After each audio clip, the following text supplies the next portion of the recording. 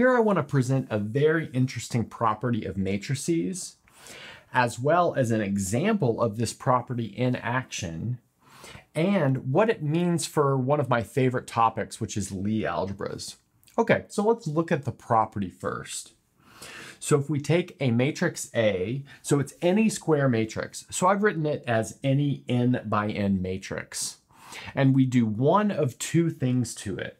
We first exponentiate the matrix.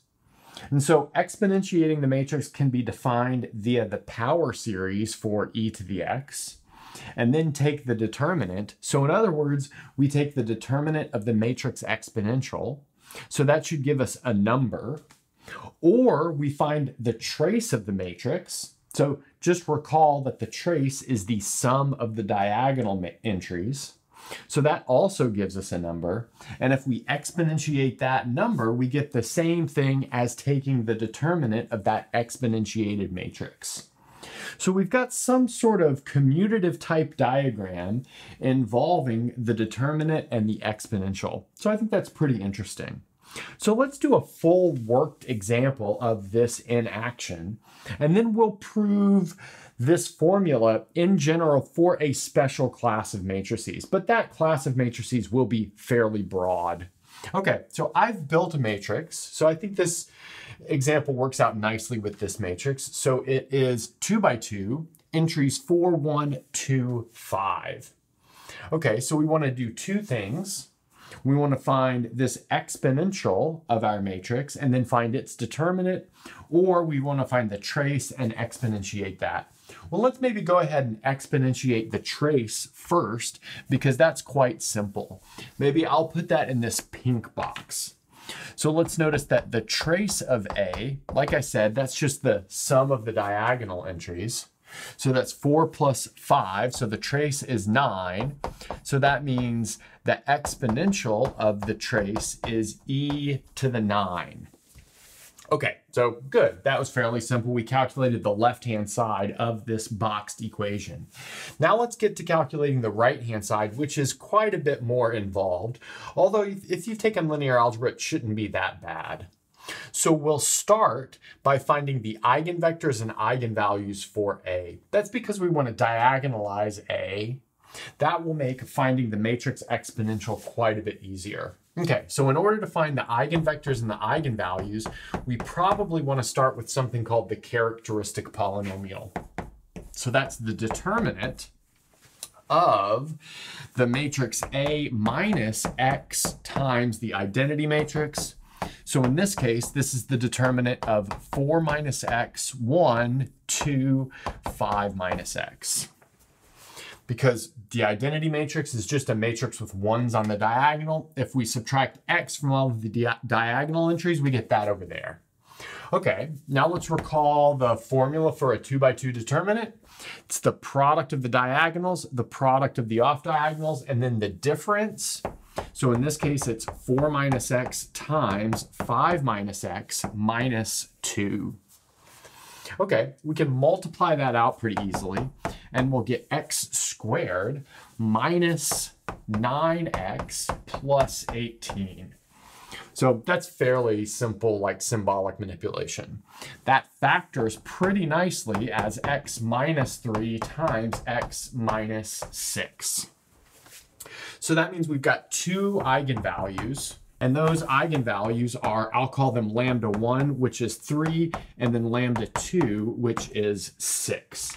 So let's box those so we can keep them for later. Now let's find the corresponding eigenvectors. That means we need to find the eigenspace associated to lambda 1 and the eigenspace associated to lambda 2. But let's recall that's equivalent to finding the null space of our matrix minus these eigenvalues multiplied by the identity matrix. So in this case, if we want to find it for eigenvalue lambda 1, we'll do the null space of A minus lambda 1i, but recall lambda 1 is equal to 3, so we can easily perform that calculation. We can use this written matrix here just to do it very quickly. So that's going to be equal to the null space of, well, let's see, we'll have 4 minus 3, which is 1, 1, 2, and then 5 minus 3, which is 2. So we have the null space of that. But let's recall the null space does not change if we perform row reduction to reduced echelon form. So we can do a row operation to get this to look like the matrix 1, 1, 0, 0. Okay, but now we want to look at what would it take to be in the null space of this matrix.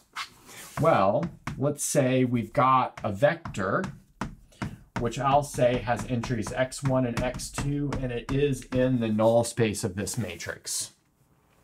That means if we multiply this matrix to this vector, we get the 0 vector. That's the definition of being in the null space.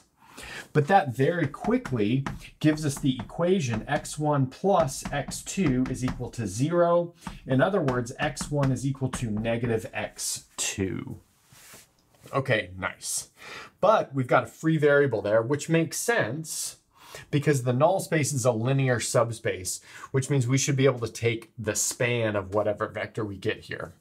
We might as well take x2 to be equal to negative 1. That means x1 will be equal to positive 1, and that will give us an eigenvector, which I'll call v1, which is equal to 1 minus 1. Okay, so now let's maybe box that right here, and that is the eigenvector associated with eigenvalue 3. Okay, so maybe I won't do the calculation for our eigenvector associated with lambda 2, in other words, eigenvalue 6, but it follows essentially the same process. Actually, exactly the same process. Okay, so that being said, let's jump to the next board where we will have our eigenvalues and our eigenvectors. Okay, so I've collected what we had on the last board into the following eigensystem. So we've got eigenvalue 3 and eigenvector 1 minus 1, eigenvalue 6 and eigenvector 1, 2. We didn't directly calculate this eigenvector. I'm leaving that as homework, if you will. Okay, so out of this eigensystem, we know what the diagonal form of this matrix is, and we know the diagonalizing matrix. So I'll call that diagonalizing matrix P, which is pretty standard notation for this. And that will be the matrix whose columns are made up of the eigenvectors of our original matrix. So this actually changes the basis of this matrix from the standard basis to a diagonal matrix. Essentially, you're just looking at another form of the linear transformation represented by this matrix. Okay, anyway, so this is going to be 1 minus 1 and then 1, 2. That will be our diagonalizing matrix. We'll also need P inverse. And then luckily to find P inverse, there's a fairly standard trick using a 2 by 2 matrix. So P inverse will be 1 over the determinant. Let's notice that the determinant is 2 minus negative 1, so that is 3. So we have 1 over 3. And then we swap the diagonals. That'll give us 2, 1, and then negate the off diagonals. So that'll give us negative 1 and 1 swapped, really. But that's just because of the structure of this negation here.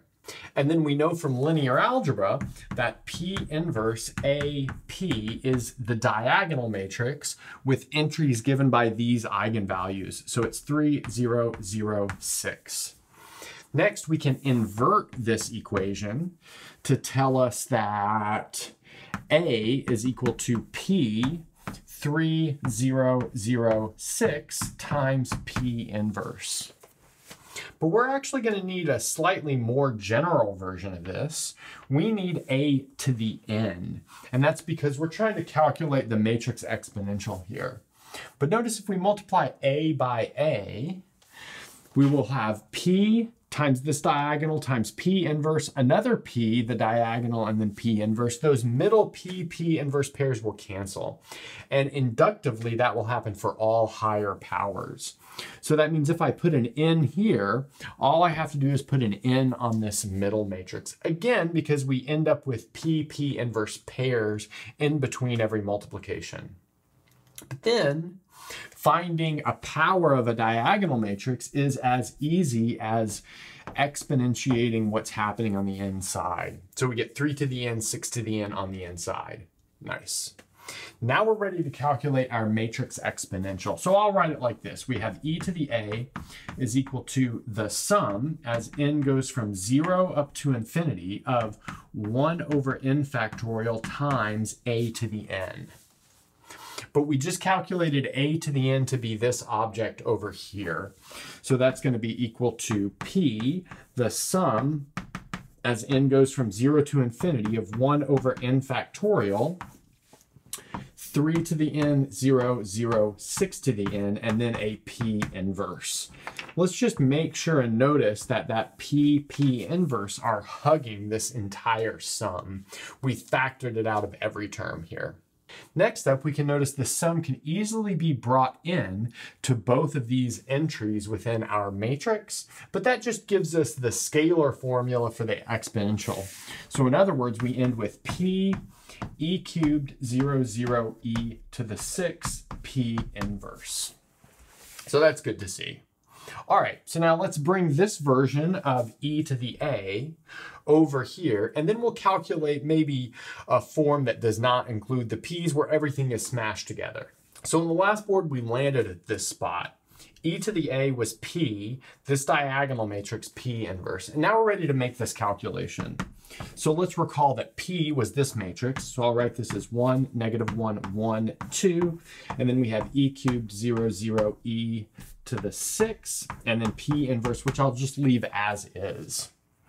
So now we'll do this matrix product here. We can do this maybe in any grouping that we'd like, because matrix multiplication is associative. So let's see what that'll leave us with. That's e cubed in our upper left entry. Then we have e to the 6 in our upper right entry. We have negative e cubed here. And then finally we have 2e to the 6 here. Then that's multiplied by p inverse. So let's take that p inverse, factor the 1/3, which exists as part of p inverse, out to the front. We can do that because it's a scalar. And then we'll have this is multiplied by 2 minus 1, 1, 1. Okay, now let's bring that over, and then we'll finally get a closed form for the exponential e to the a. So on the last board, we had this expression for our matrix exponential e to the a. Now we're ready to do our final matrix product. So this is 1/3. Then let's see what the upper left entry is. It will be 2e cubed plus e to the 6. So 2e cubed plus e to the 6. Then our upper right entry will be e cubed minus e to the 6. Nice. And then here we will have 2e cubed, negative 2e cubed minus 2e to the 6, or plus 2e to the 6. So let's see, minus 2e cubed plus 2e to the 6. Then finally over here we'll have e cubed plus 2e to the 6. So there, we've got a nice closed form for our matrix exponential e to the a. Okay, so now let's maybe bring that up, and then we're actually almost ready to finish this off.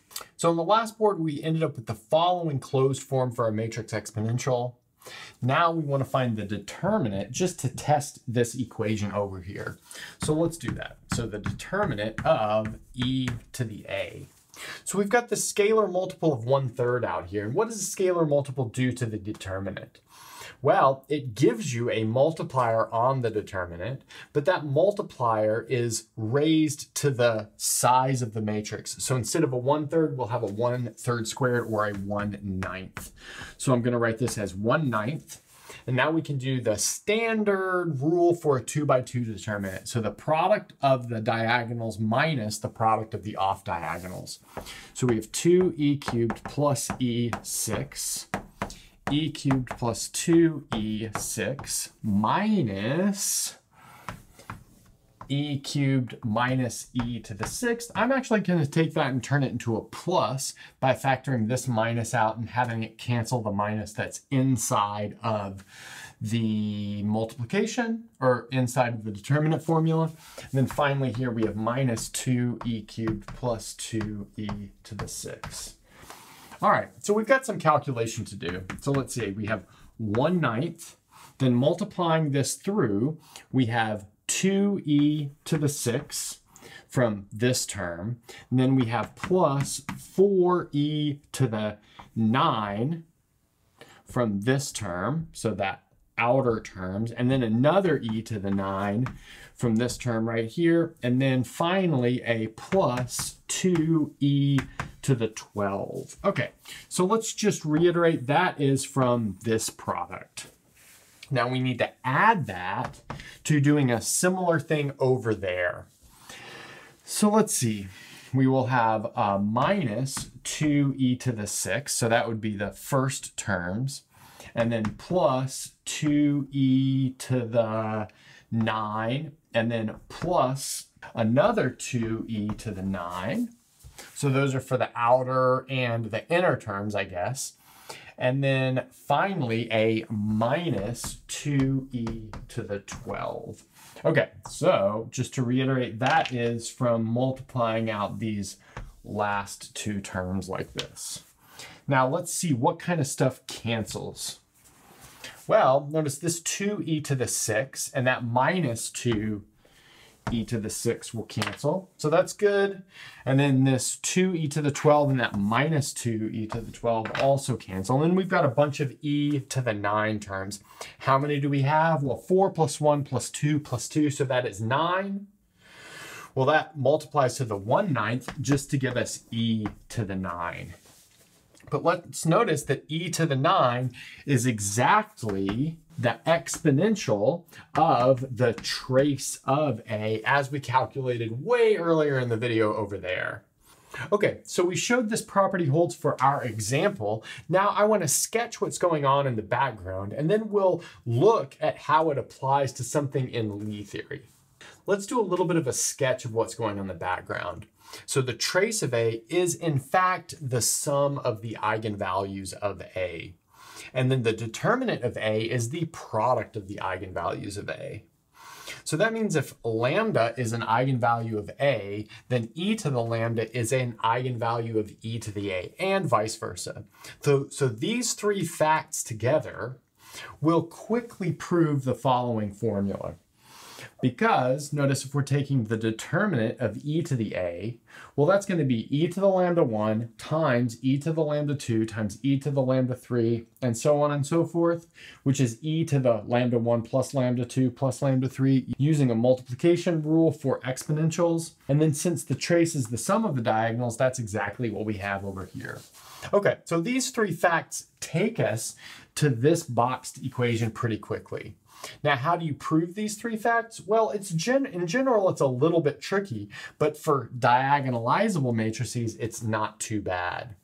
Although we will use the following fact in the background, that the trace of xy is the same thing as the trace of yx. I'll let you guys check that. You can do it just with the definition of matrix multiplication. It's not that bad.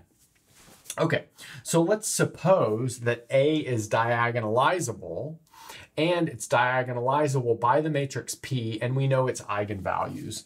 So I'll just write it as P inverse AP is equal to this diagonal matrix lambda 1 all the way down to lambda n. So that's our diagonal matrix.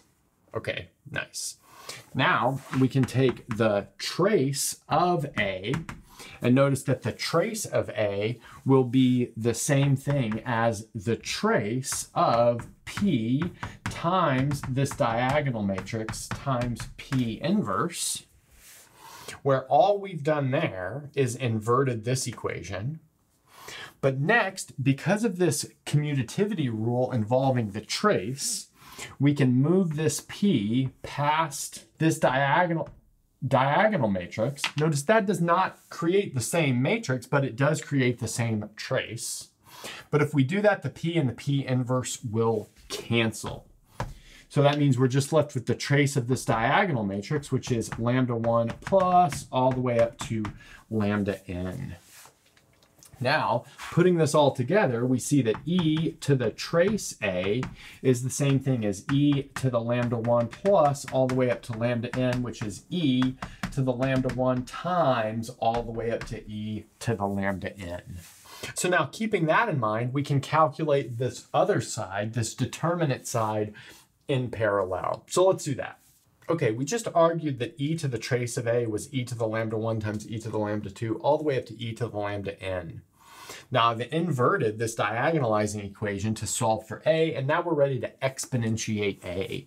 So notice the e to the a following essentially the same thing we did with our example, just slightly more generalized, will be equal to p times the matrix e to the lambda 1 all the way down to e to the lambda n, p inverse, where that is a diagonal matrix. Next, we can take the determinant of e to the a, and keep in mind that the determinant is multiplicative, so that gives us the determinant of p times the determinant of this diagonal matrix. The determinant of that diagonal matrix is exactly the product of what's going on in the diagonals, so that'll be e1 up to e to the lambda 1 all the way up to e to the lambda n, and then we have the determinant of p inverse. But now we're just working with numbers. So multiplication of numbers is commutative. We can move this and multiply it to that, and we'll get the determinant of the identity, which is just 1. That cancels down. Now compare this determinant of e to the a with this e to the trace of a and see that we have the same thing in the special case where it is diagonal. So in the more general case, it's a little bit tricky and involves the Jordan canonical form, which would take a while to get into. Okay, so we're going to finish this off by looking at what it says about the Lie group SLN and its Lie algebra. Okay, as promised, we're going to finish talking a little bit about Lie groups and Lie algebras. So let's consider the very important Lie group SLNC. So that's the group of n by n matrices with entries in C. I will call them capital X, such that they have determinant of 1. So those have an associated Lie algebra of SL little n C. So those are all n by n matrices with trace 0. So for example, the following matrix is trace 0. So -2, 3, 4, 2. So that means it's in the Lie algebra SL2. Okay, so now let's maybe notice something really interesting. If X is in SLNC. So in other words, it's an n by n matrix with trace 0. Let's look at e to the x. So let's set capital X equal to e to the little x. Now here I'm using this lowercase letter to say that we're in the Lie algebra. This uppercase letter will be reserved for being in the Lie group. So this is an n by n matrix. Now let's calculate the determinant of capital X. Notice that is the determinant of the matrix exponential little x. But by our formula over here, that is e to the trace of little x. But since little x is in SLNC, that means the trace of little x is 0. We get e to the 0, which is 1. But that's exactly what we need for x, capital X that is, to be in SLNC. So this matrix exponential type formula here is like a pathway from the Lie algebra to the Lie group. Okay, so let's finish this off with a little picture of that situation. So here's a little bit of a picture of what was going on the last board.